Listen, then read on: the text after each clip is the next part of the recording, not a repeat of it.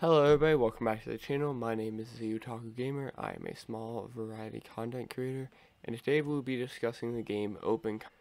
To start off this review, I thought I should at least read off what the description is described as in Microsoft Score, so you get an idea of what this game is supposed to be. The description is as follows. You're in the wild now. With your backpack stocked and your rifle loaded, you're ready to leave the city behind. Make sure you set up camp and a fire before the sun goes down. The wolves and bears are starving and you look like dinner. The ranger needs guidance from a skilled outdoorsman, and Gary at the Snow Ridge Lodge could really use some more game to get him through the rough months. Are you open for the challenge of surviving in the open country? Hunt, fish, explore, and survive as you weather the elements and harsh conditions. Pack your gears and load out. Every area of the map is beautiful and dangerous in its own ways. Be careful the animals aren't too excited to have a house guest, so your backpack and ATV better be ready at all times. Gary and the locals will give you plenty of tasks to keep you busy, and you might even make a four-legged friend along the way. Level up. Better weapons, better equipment, and better vehicles. Are you worthy of being called an outdoors master? With that, you get a great idea in your mind. It sounds like it's going to be a blast. You're going to have so much fun. You're really going to enjoy this game.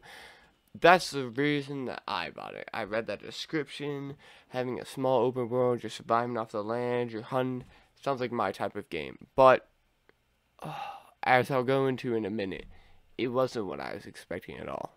The reason that I don't enjoy the game is not because it lied in its description. The description is perfect. It was a hunting game, it's partially open world, you have RVs, ATVs, there is the Gary and the Snow Ridge. The reason that I don't like the game is because it was just the few things that really bugged me. I was doing a quote-unquote revival, New Year, New Me type thing on Twitch, so Open Country was supposed to be my first game.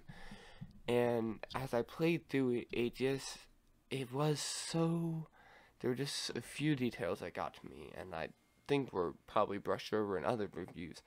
For example, whenever there would be a rock ledge, you had no way of climbing up it, you had to go around, which often took couple minutes to get around. Whenever there were simple jumps, sometimes you wouldn't be able to do them because the game just wouldn't allow you. If you were to take a simple fall sometimes, like you could do in real life without any injury, you would get a sprain, break, muscle tear, etc., which would often require you crafting something to fix, which wasn't too bad, but the medicine that you needed to craft was often hard to find at the beginning levels of the game.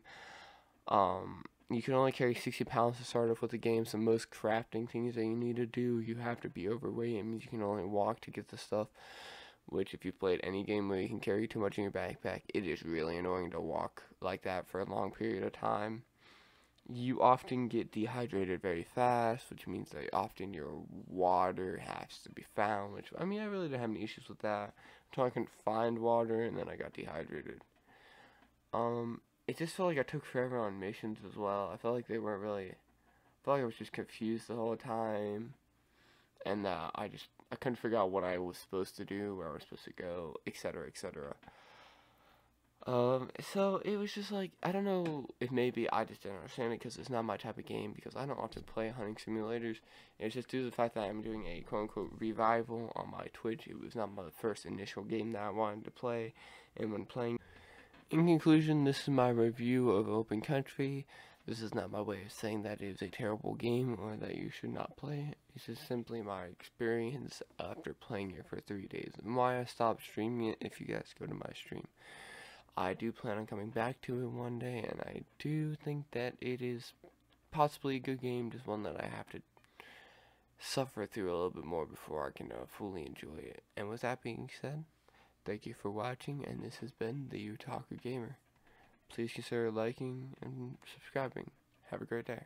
Sometimes a little bit overly realistic, you feel like you're a fragile little baby, but that is just my opinion, as I have said before, and I think that everybody should try out everything before they take my opinion.